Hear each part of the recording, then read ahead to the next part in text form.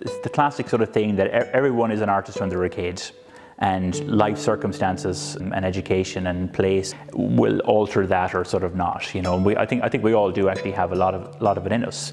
But as someone who sort of works as an artist, you're kind of in that flux all the time. There's no such thing as a 9 to 5. You're sleeping in it, you're dreaming of it the whole time, you know. I grew up in Castlebar, but my grandparents had a farm sort of at the butt of Nathan Mountain. So a lot of my summers were sort of spent there, and even when I was a teenager, I used to sort of just paint landscapes and sell them on the streets in Westport. I went to college originally in GMIT years ago, like 1995 I think, and then I finished my degree then in Sligo, was there for a year or so, and then I went and did my postgraduate in Belfast. After that then I lived in Galway again for a little while. I was teaching a little bit in college, moved to Limerick for a year, taught there as well. I was kind of in a bit of a teaching run sort of from early on, and then I got I guess the travel bug. I decided to kind of just, at the age of 28, I'll move to Asia.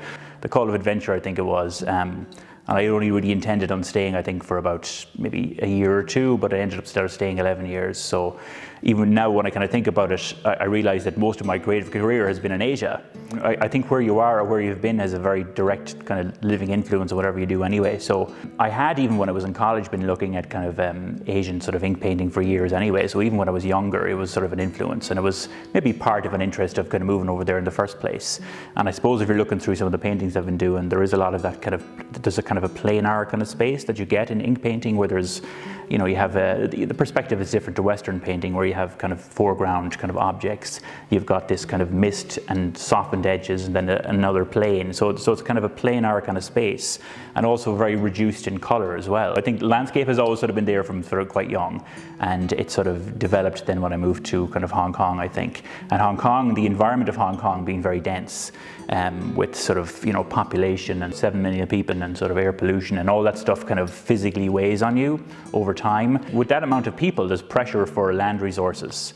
Like I remember at one point there was I think it was a politician on the radio who had suggested to kind of just concrete over the harbour because we just need more building space. And you would sort of see things, even when you go on a hike, your hike is always on a concrete path of some form or another. So your connection to nature, and I always felt that when I was there, was kind of, it was always difficult.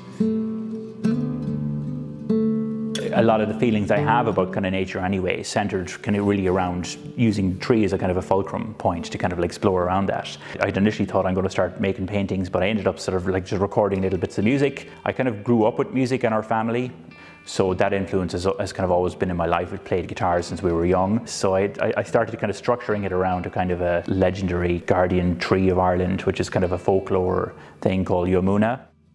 Yeah, I mean, Yomuna was apparently the name of this kind of guardian tree, and there were 5 of them in Ireland. They were connected to kind of kings and stewardship of the land. So it just sort of felt like that's a viewpoint that I can kind of use for it. And I ended up calling the piece kind of Yomuna's Lament, which also was connecting into a sort of I guess a kind of a sad or a lamenting kind of look at how landscape has been used, or our relationship to it.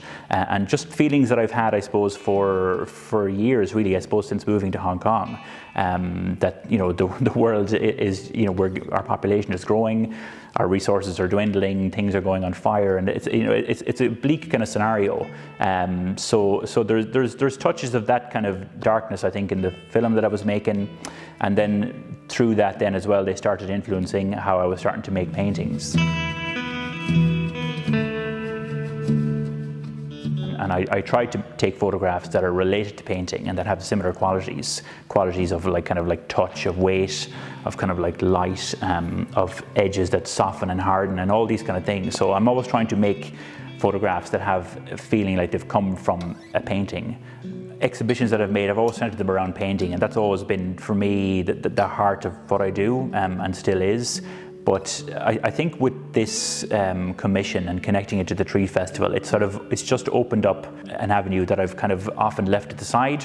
So, you know, I've actually kind of been really engaged in making this kind of film and just constructing the music for it. And I'm thinking very much, when I'm making music, in a painterly form. I'm trying to think about creating a kind of a space, whether it's a psychological space, whether it's a sort of a physical space or an imagined space. We're thinking in the same terms. an artist's job is to kind of notice what's in the peripheral vision, and to kind of make that a thing that you chase. You know, it doesn't matter what kind of art form you're in. You know, me being sort of a painter and maybe an occasional musician, but whatever you do, you're just trying to kind of respond to the qualities of life that you live, and just to bring that to other people's attention or to your own attention. There you go.